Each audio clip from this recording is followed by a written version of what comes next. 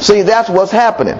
See, when you have been sodomized as a man, it's the same as if you were driving a car full of gas, and you hit a big rock and it ruptures your gas tank, and all the gas is spewed out on the ground, and now you see the car slowing down and puttering out and finally stopping because it lost fuel and power. That's what sodomy would do to you. It actually takes you and it ruptures you and it drains the life out of a man. You get that sunk in chest and that limp wrist, and hey, because you've been, it knocks the natural inclination to be masculine out of you and makes you into this docile, castrated eunuch that's controllable by the devil and his forces. That's what a man sodomizes on you do. When a woman performs oral sex on you, it's like putting a hose in the gas tank and siphoning out the gas. And you slowly just disempower to being an effeminate guy. Same results now. One just takes longer than the other. Sodomize, you immediately rupture it and all the gas spews out. Oral sex and perversion, it just slowly is siphoned out. Any way you do it, you lose the gas in the tank and you can't run. The devil is after patriarchy and masculinity being drained out of society. So you got this docile, controllable, weak-kneed, unwarlike environment that the men don't stand for anything. That's his goal for taking over. The Bible's plain. You first must bind a strong man before you can spoil the goods in any house. The devil's after the patriarchs to bind them so that he can move in to destroy. It says, bring them out that we may know them. And Lot went out at the door unto them and shut the door after him and said, I pray you, brethren, do not so wickedly. So it couldn't be them asking for him to bring them out to just introduce them that we might know them. What's wicked about bring them out that we might know them and meet them, greet them, and welcome them to the city? Why is he calling what they want to do wicked? Because he knows these are a bunch of sodomites. You got to wonder what you're doing sitting up in the midst of them. And said, I pray you, brethren, do not so wickedly. Behold, now I have 2 daughters which have not known man.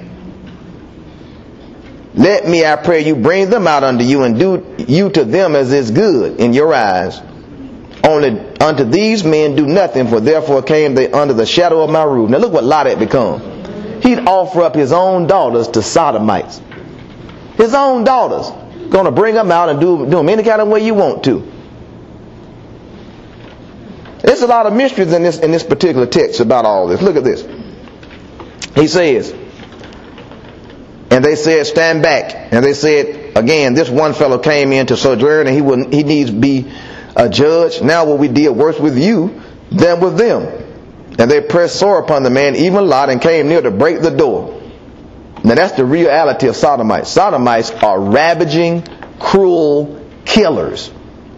When this veil is lifted off of these folk down here, you're gonna see come out of this thing what they really are, as opposed to how they try to look. You wait till God moves in finality and shows himself strong. You watch the reaction the world is going to come forth with. You watch the reaction the church folk going to come out with, and preachers who are sodomites.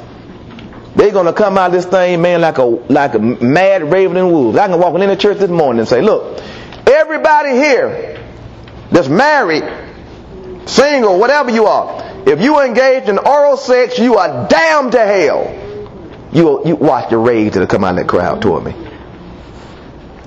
Cause the preacher doing it, the folk doing it, the choir members doing it, you'll see a rage come out from amongst the sodomites. Strange how that's kept so strangely quiet in church. Cause folk doing it. If you're a practitioner in oral sex, you are damned as a sodomite. Oral sodomy is still on the books in even Georgia as illegal. That's sodomy. Illegal entry into an orifice not designed for the activity. You are being sodomized and damned to a lake of fire for it. And folk just staying strangely quiet and singing praise songs to Baal while practicing sodomy and calling Baal Jesus. See, the Bible says no man can call Jesus Lord but by the Holy Ghost. But you know what people read that as? They believe that means, hey, if you said Jesus is Lord, you must have the Holy Ghost. That ain't what he's saying. You can say Jesus is Lord, but you're not lawfully calling him Lord unless you got the Holy Ghost saying it. See, it ain't about if you say it, you got the Holy Ghost, is that he don't recognize it if you say it unless you got the Holy Ghost. See, the devil can say Jesus is Lord all day. But then the Bible comes back and says there's another Jesus, another gospel, and another spirit. So you take the scripture, and the scripture must be modified and amplified by another scripture. So folk thinking, well, I see people in deliverance say, oh, okay, say Jesus is Lord. The person said, Jesus is Lord. Oh, they all right. They all right. That ain't the devil, because they can say Jesus is Lord. You a fool. That's right. You a fool. They'll say Jesus is Lord all day, but they're illegal because they're not by the Holy Ghost. Another gospel, another spirit, another Jesus walking around down here. See, what Jesus are you naming? He says you don't know them by verbal confession, you know them by their fruit. Is that the character of Jesus? Is that the nature of Jesus? Is that the appetite of Jesus? Is that the real Jesus of the Bible being revealed?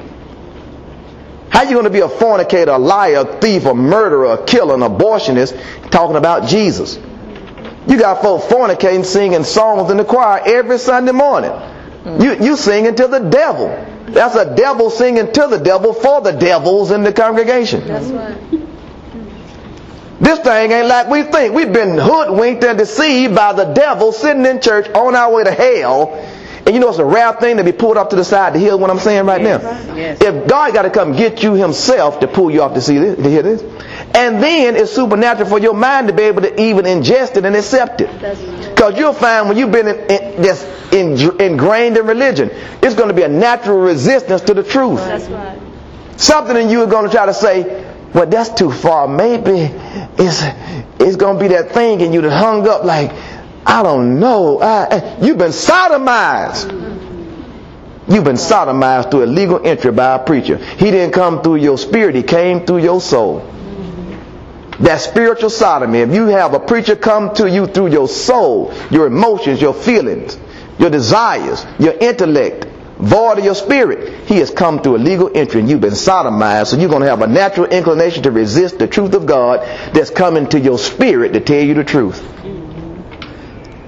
It's ugly, man. This ain't nice. I don't preach no nice, cute, sweet type stuff, man. This is a raw dog, knock down, drag out warfare against an adversary that means business. And you got to come at him just like he come against you. These boys are about to drag these angels down the street and sodomize them like dogs. Something in you is going to try to say, well, that's too far. Maybe it's going to be that thing in you that hung up like, I don't know. You've been sodomized. You've been sodomized through illegal entry by a preacher. He didn't come through your spirit. He came through your soul. That's spiritual sodomy. If you have a preacher come to you through your soul, your emotions, your feelings, your desires, your intellect, void of your spirit, he has come through illegal entry and you've been sodomized. So you're going to have a natural inclination to resist the truth of God that's coming to your spirit to tell you the truth. It's ugly, man. This ain't nice. I don't preach no nice, cute, sweet type stuff, man. This is a raw dog, knock down, drag out warfare against an adversary that means business. And you got to come at him just like he come against you. These boys are about to drag these angels down the street and sodomize them like dogs if I can get to them.